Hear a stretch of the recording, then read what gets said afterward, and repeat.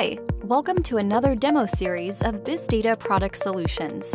Today, we will take a look at how the eZintegrations platform will help us to integrate data from Salesforce to Snowflake. For a detailed explanation of the eZintegrations platform, please watch our platform overview video on our website or YouTube channel. The eZintegrations platform is a secured, seamless integration framework that enables the transfer of data between source to target systems with easy-to-configure steps. We use secure API and other means of inbound-outbound access provided by enterprise applications to enable this integration. Today, we are integrating data from the source, which is Salesforce, with Snowflake, which is our target. Without any further ado, let's jump into the application and let's see how the integration between these two is done. Before we jump into our application to see what data we are going to flush into Data Warehouse, first, log into Salesforce, which is our source. We have custom object called items here, and it contains some records. List down the column names required to create table in our target. Let's jump into our target, which is Snowflake. Here, we have already created a table called items and created columns listed from Salesforce. We are flushing item information from Salesforce to Snowflake Data Warehouse. This is items table. Now let us run a select query to verify whether table has any data or not. Yes, the table is empty now. Let us jump into our application and configure source and target. Let us log into the eZintegrations application now. As we spoke earlier, eZintegrations provides simple step to enable the integration services. It involves configuration of source, configuration of target, and then creation of an integration bridge service. To enable the integration service, to begin with, we configure a source from where we fetch data.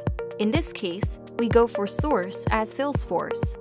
Once we open the Salesforce source and create a new source, we name the source as per need. Source type will be selected automatically. On the Input tab, select the Salesforce connection name from the drop-down.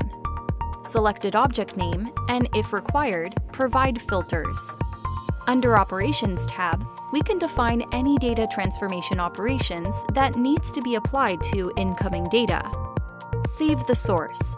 Once the source creation is complete, click on Data Targets on menu to configure a target system. Our target is Snowflake Data Warehouse, so now we take our target system as Snowflake. Provide target name as per need. Target type is selected automatically to default value. Click on Output tab. Provide your Snowflake account details, such as account name, warehouse, database name, schema name, username and password, and the role. Select type as SQL and select the object name from the drop-down. Object's name will appear in the drop-down only. The API catalog for a particular target is created in API Catalog menu. Click on Save. Navigate to Integration Bridge and create a new service. Click on Add to create new service. Provide a service name. Choose source type and sauce name from the drop-down. Choose target as well. In Mapping section, map the columns from source to target columns from the list available. Map only the required columns. Click on Save button. Before starting integration service, let us log into Snowflake Data Warehouse. Log into Snowflake with your credentials. Here, we have already logged into Snowflake. As you can see, the context section, we have got all information provided in Data Target. That is, role as sysadmin. Warehouse name is compute_WH, database name as demo_DV, and schema name as public. We are flushing item information from Salesforce to Snowflake Data Warehouse. To store data, we need a table. We are flushing data into items table. Let us run a select query to verify whether table has any data or not. Yes, the table is empty now.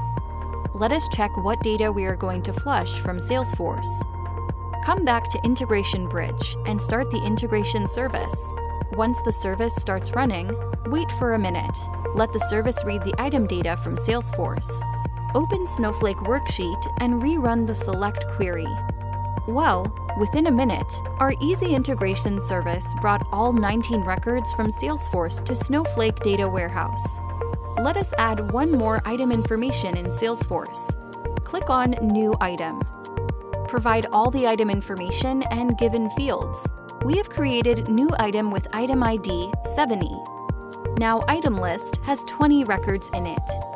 Come back again to Snowflake Worksheet. In Snowflake Worksheet, execute Select Query one more time. As you can see, 20th record has been brought to Data Warehouse in real time with no wasting time. Yes, item ID 70 record has been added to table successfully. Similarly, we can create seamless integrations between two systems with our eZintegrations product. Thanks for watching. Call us or visit us at www.bizdata360.com for more information.